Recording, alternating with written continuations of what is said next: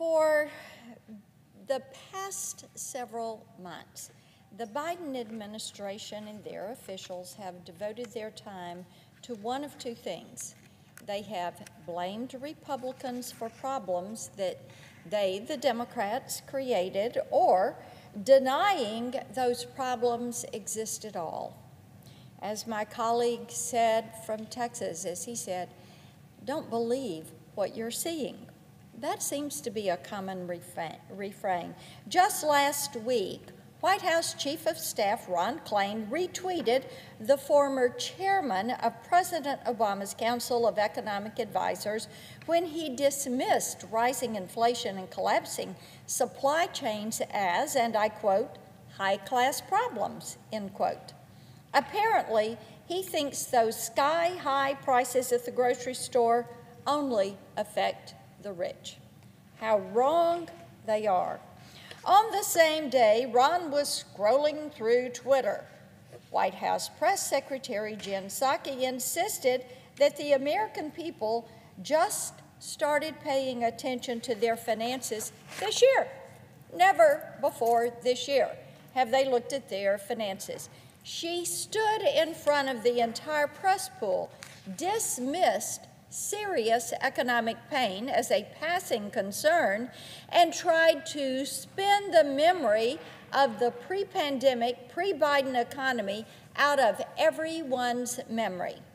Last week, I saw firsthand the consequences of this policy of deflection. Let me tell you, if you want to see what it looks like when our government undermines and abandons entire communities, you need look no further than our nation's southern border.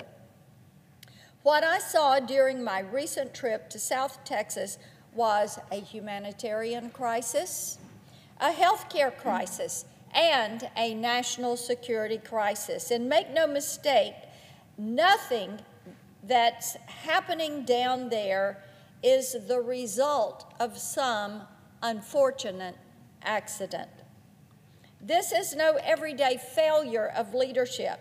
If our so-called border czar cared at all about doing her job, she would know that every single Border Patrol agent needs to hear from her. Law enforcement officers, they want to hear from her. And property owners in the area believe with absolute certainty that this issue on the southern border, this is a fixable issue. It is fixable. Madam President, our Border Patrol agents want to do their job, but they're undermined every step of the way by the official policies of an administration that has spent billions of dollars canceling construction of the border wall. That is correct. They're spending your money, your taxpayer dollars, your hard-earned money, canceling contracts, canceling construction of the border wall. And they have stripped resources that the Border Patrol need, pulling back resources like surveillance technology, pulling back funding that could help pay overtime for Border Patrol officers. They pulled all of that back from the Department of Homeland Security, doing it even as the number of migrants that are surging the border are increasing, even as the apprehensions at the border are increasing. They're reducing the resources that the Border Patrol agents have. During conversations with these agents, we all came to the conclusion that most Americans have no idea how truly serious this problem is, which is the logical conclusion of another Biden administration policy of blocking press access to key areas of the border. They do not want you to see or hear about what is going on. They don't want you to see the chaos they've created. And they surely don't want us to see the trail of destruction left by this flood of illegal immigration. So they don't want the press down there. They don't want them to get the message out about what is happening, how our southern border is being overrun and our Border Patrol overworked. At this point, not only me, but many of my colleagues, and there are some on both sides of this aisle, have documented for the record the horrific journey migrants undertake from Central America to the United States. And yes, migrants are coming from 150 different countries through Central America and Mexico to our southern border. We know that the cartels are in complete control of that border on the Mexico side. And you know what, Madam President? The cartel, you have to pay them, gotta pay them in order for them to get you here. You get to the river, you gotta pay the river tax to a coyote who works for the cartel in order to cross the river. The cartel controls who gets into the United States of America. Yes, it is illegal entry, but think about this. The cartels are in control. In South Texas, there are 3 cartels that are working that border. Different parts of that border, big business for these cartels. And yes, we know about drugs and weapons and sex trafficking and gangs and human trafficking in South Texas. They have caught members from 88 different gangs, 88, that are moving their people into this country. Madam President, they're not coming here for a better life and a job. They're coming here because gangs, they carry out crime. But what many Americans haven't seen and witnessed is the impact all this has on your average border community. When I was in Texas, I had the privilege of speaking to ranchers and other property owners dealing with the nightmare of regularly discovering the remains of dead adult migrants, sometimes discovering children. Now, traffickers abandon these individuals while they're crossing some of the ranchers and the property owners' property.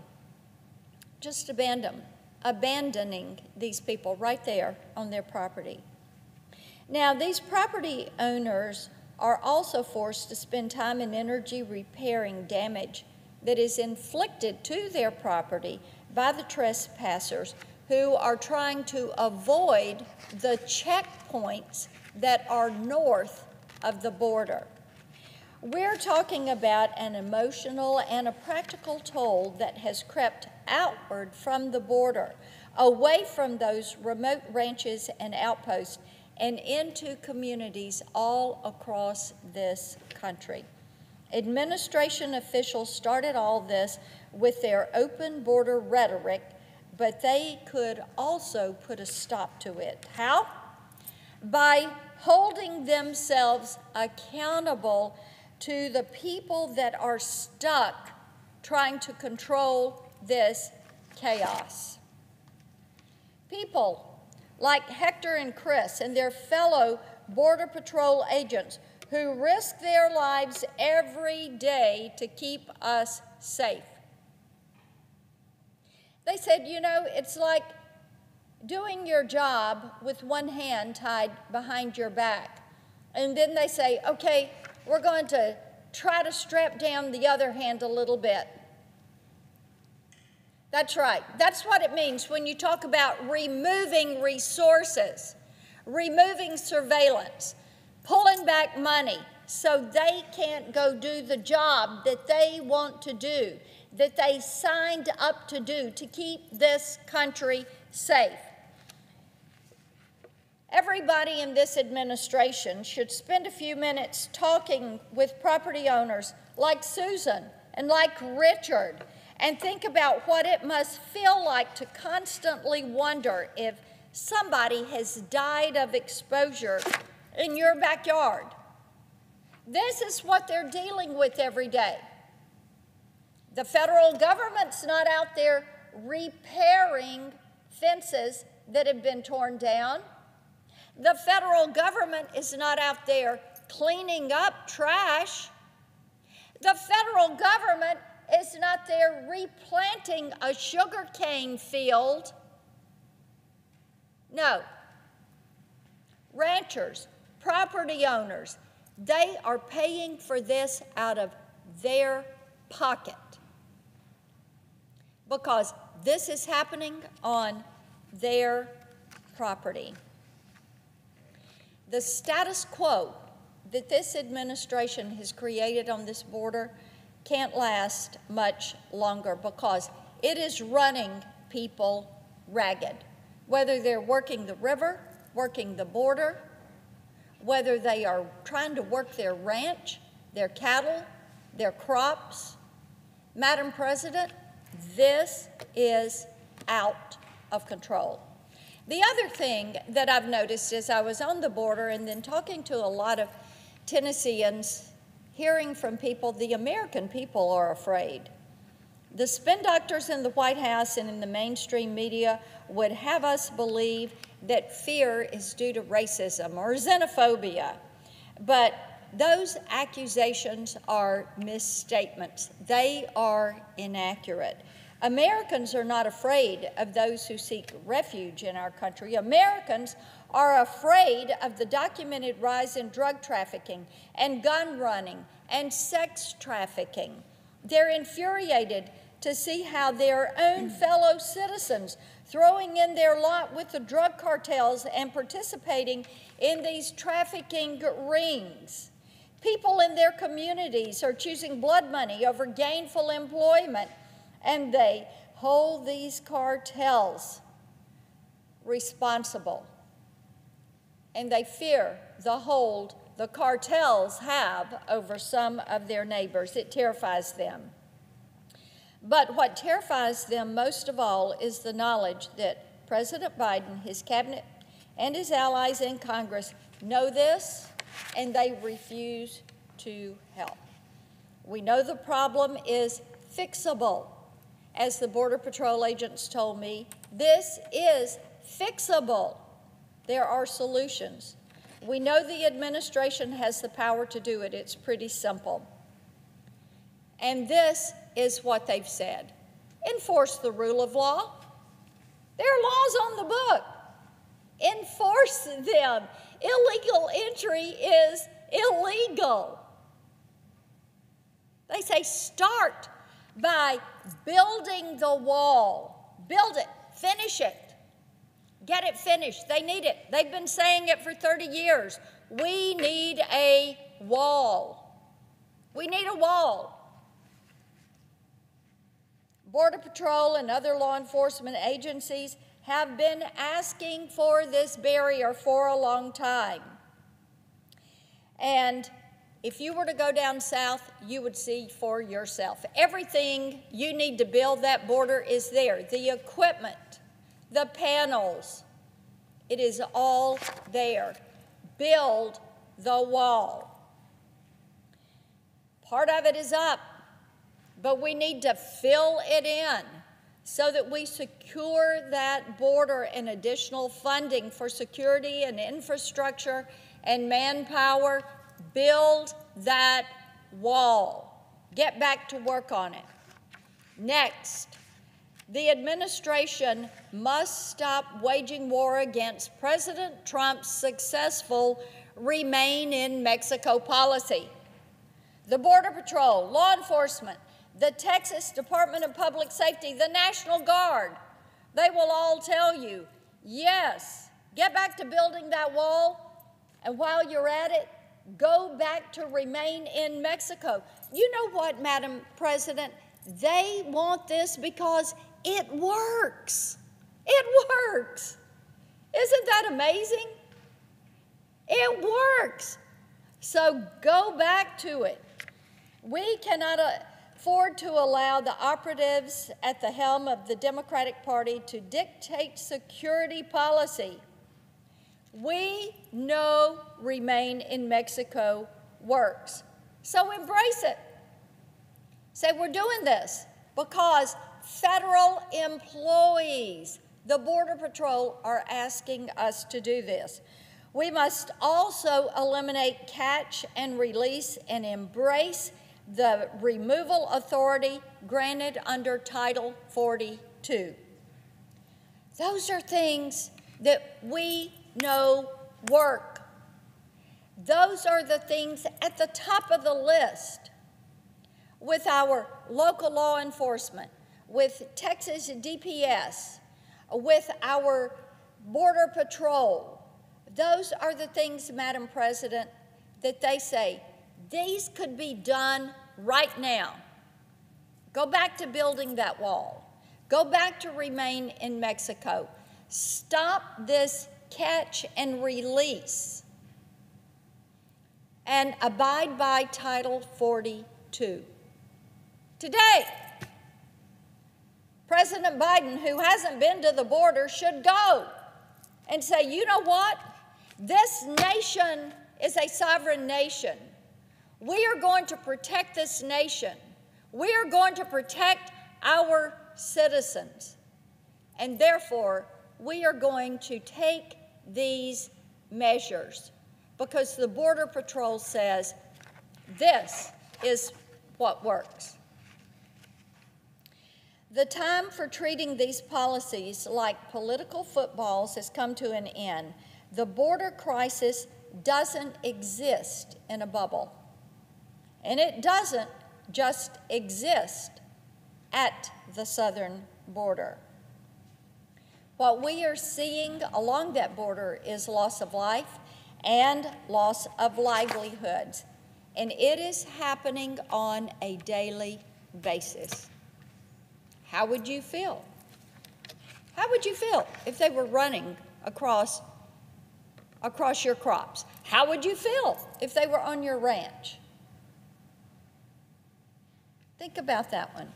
It's clear by now that the White House values their woke talking points, but there is nothing woke about the death and destruction we're seeing tear through this border. There is nothing woke about allowing the cartels to overwhelm law enforcement and leave innocent people entrapped by those cartels to die in the desert. There is nothing woke about allowing a crisis to fester to make the political case for open borders. Until President Biden and the Democrats prioritize safety and secure the border they abandoned on the day that they took power and control, every town in this country will be a border town, and every state will be a border state. Every community will exist under the threat of cartel violence, and every person in America will bear witness to the desperation and loss of life that their president has seen fit to ignore. I yield the floor.